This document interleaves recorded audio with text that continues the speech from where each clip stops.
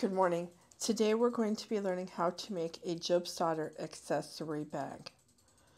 We can use this to keep our slip,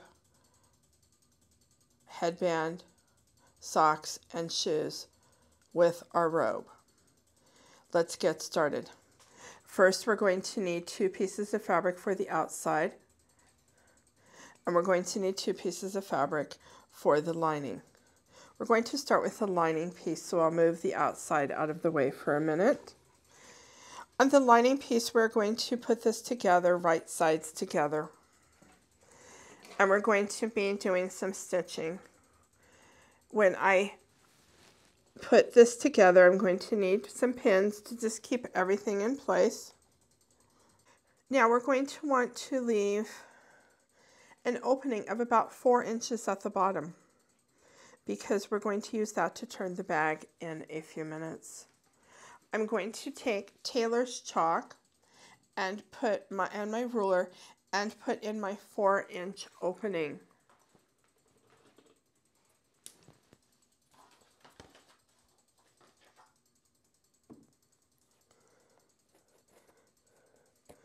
That just goes in the middle along the bottom. Now we're ready to take this to the sewing machine.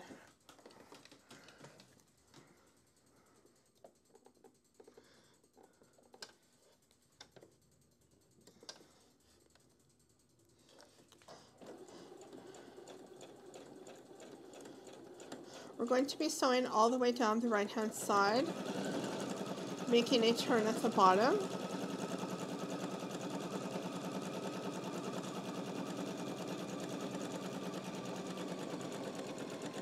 Now when we get closer to the bottom, we're slowing down to make sure that we have our sewing machine in place to make a nice little turn.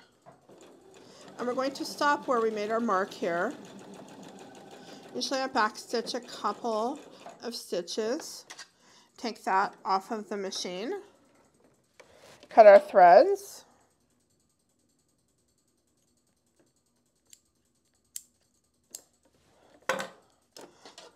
And we're going to do the same thing for the other seam, but I'm going to actually start down here.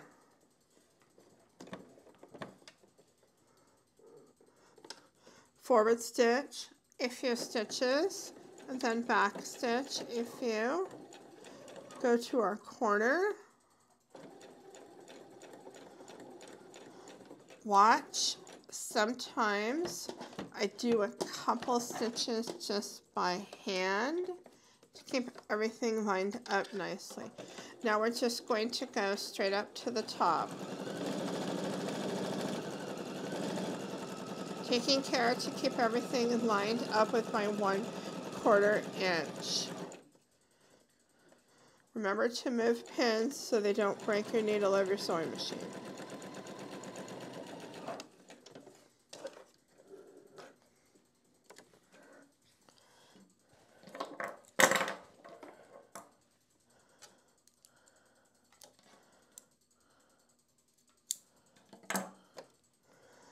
Now, trim our threads.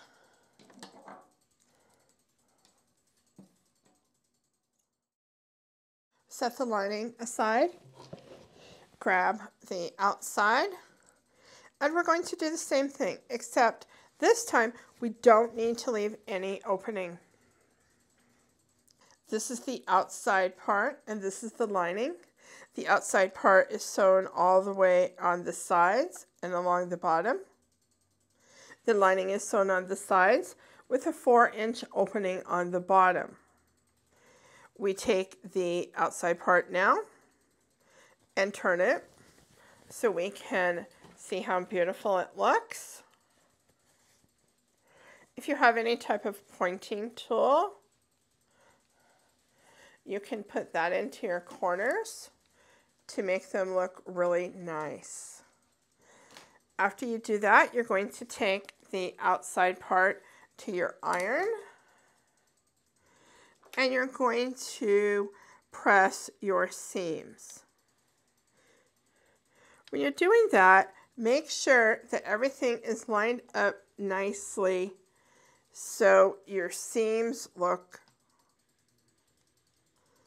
pressed well.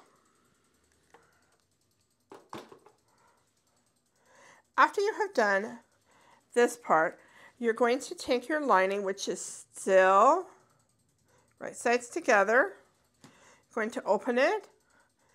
You're going to take your bag, your outer part, and you're going to take the bottom, and you're just going to stuff it inside the lining.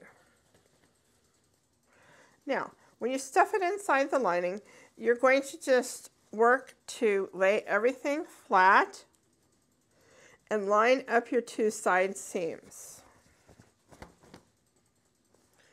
First, I come over here and I line up this particular side seam. Now, when I do that, I press one of the seams to the left and one of the seams to the right, and I put in a pin. That is important for when we're sewing because the bag will lie flatter that way. I go over to my other side seam and I do the same thing. I press one seam to the left and one seam to the right. Put a pin. Now I just work with the in-between part.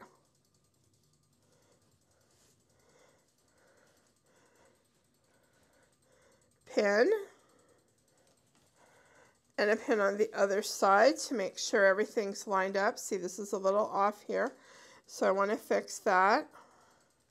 Make sure everything's lined up nicely. And I'm going to sew all the way around the bag.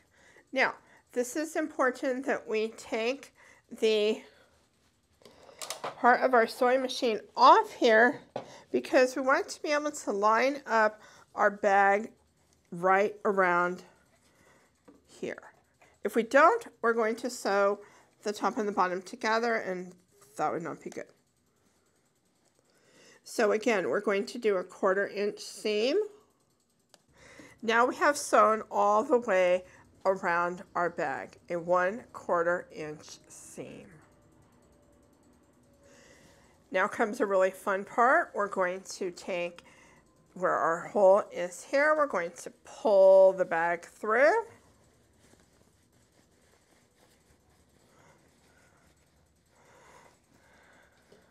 Just like that. Now we're going to take time to fix our corners of our lining.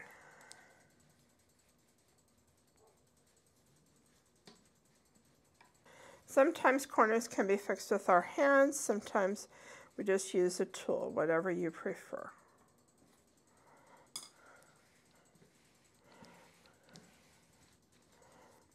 We have our top, outside, we have our outside part, and we have our lining. Now we're going to press our lining. Again, making sure our seams are all lined up.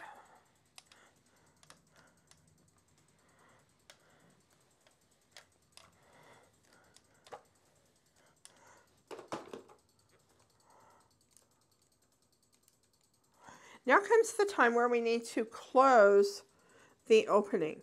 So to close the opening, what we do is we fold under 1/4 inch on each side to match our seam that we already made.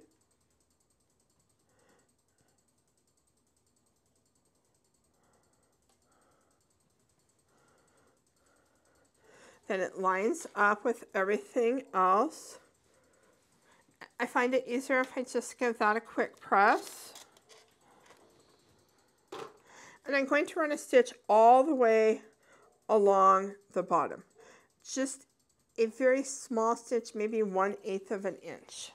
Now that our lining is closed, we're going to pull the bag apart like this, and we're going to put the lining inside the bag. Put the lining inside the bag. Just use our hands to sort of guide everything into place. making sure everything lies nice and flat on the inside. And now what you're going to have to do is you're going to have to work with your hands to get the top and the lining in place so we can press them. Take it to our iron and we press.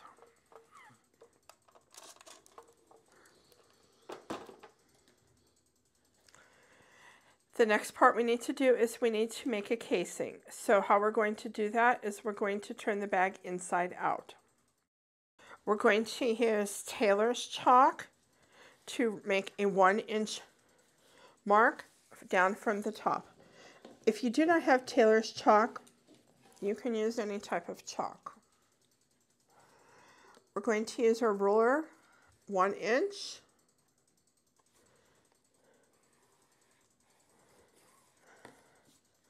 We're going to flip this around, do the same thing on the other side. 1 inch.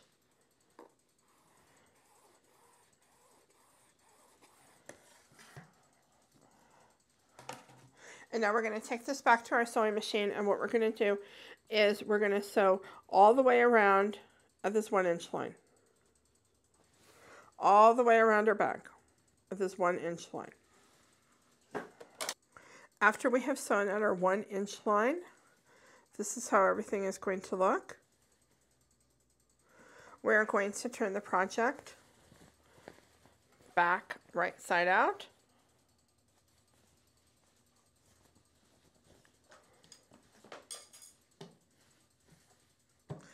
Now we're going to need to use our seam ripper. Normally in sewing we don't like seam rippers, but in this case it's a good thing.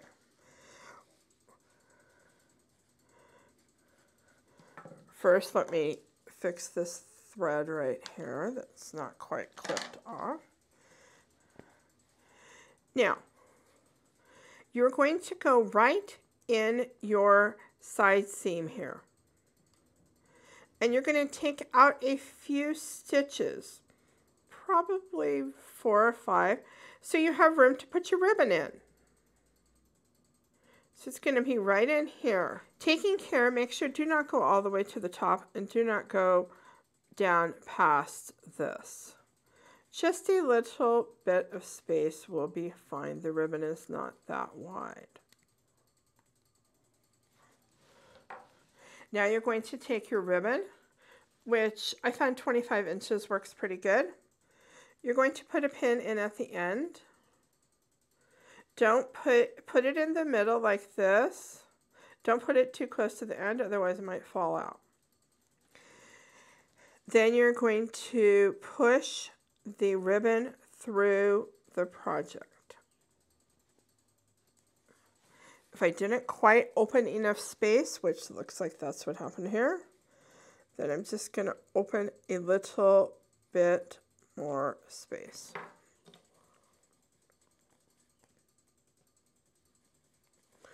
You're going to push the pin all the way through. And you're just going to keep pushing. The ribbon will just automatically follow. You're going to keep pushing here. Now that we have almost threaded our ribbon entirely around the bag, we will see we are coming to the opening. We just work carefully to take the pin out.